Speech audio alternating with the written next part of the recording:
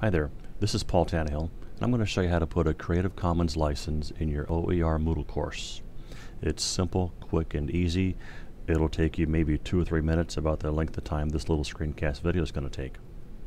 Okay, on the left side of my monitor, you'll see I'm at creativecommons.org/choose, and I've got all of the configuration settings the way the page loads, basically, at the default.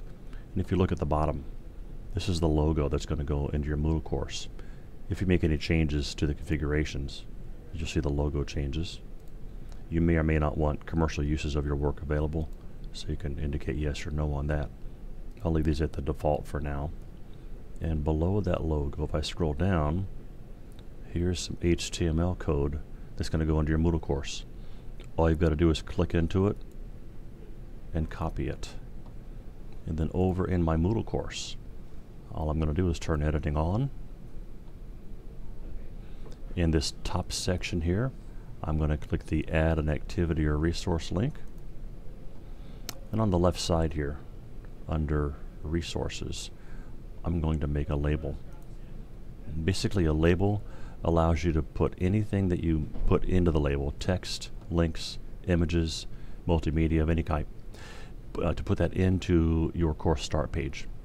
I'll click Add at the bottom of this. And in this text input box, I need to put the input box into HTML mode by these double brackets. I'll just paste that copy into there, and I'll save and return to course. And you'll see how that plays out on the course start page. You're going to want to drag this to be the top thing in this section. Just do it like that.